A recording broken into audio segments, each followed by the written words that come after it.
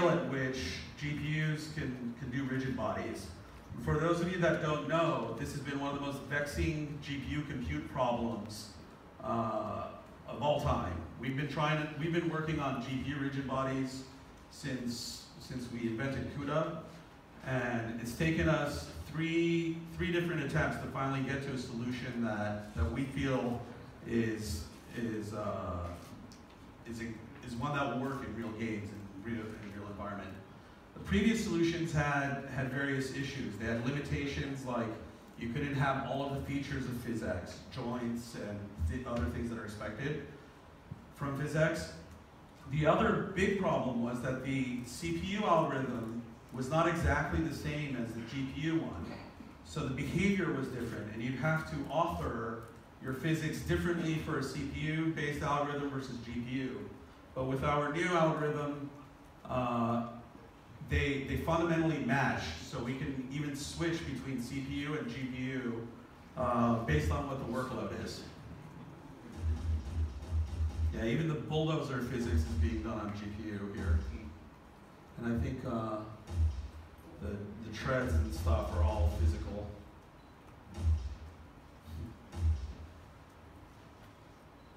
All right, all of you are welcome to play with these demos. We're going to have them set up on the side over here.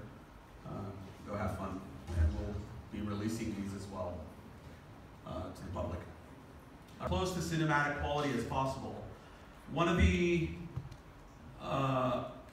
original things we noticed when we started including fluid dynamics technologies in games is that we just couldn't get enough resolution.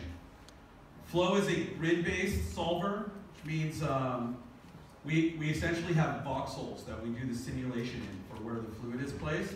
In previous techniques, you would have one big bounding box that all your fluid was in, and you'd have a fixed resolution for that bounding box.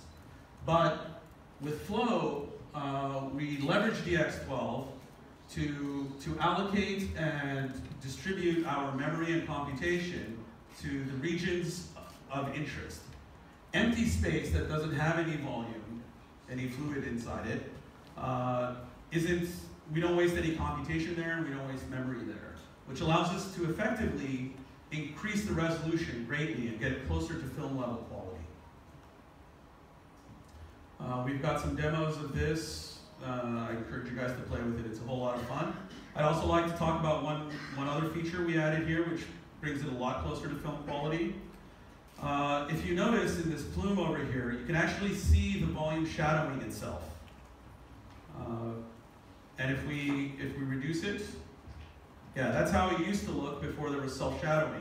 But for volumetric rendering, it's really critical to have the volume shadow itself. That's how you see all of the features and detail that's in there. It's a natural effect. Can you also, I think there's the pan and tilt, the light pan and tilt. If you move it around, you can kind of see a God ray effect. In there. This is really cool. I mean, I've been working on volume rendering and fluid dynamics for 20 years or so. Before NVIDIA, I came from the film industry where I wrote a renderer specifically for this stuff.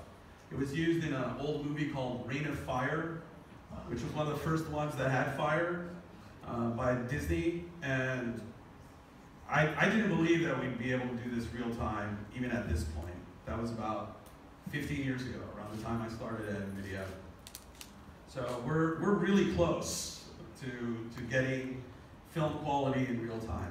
This is fast approaching that.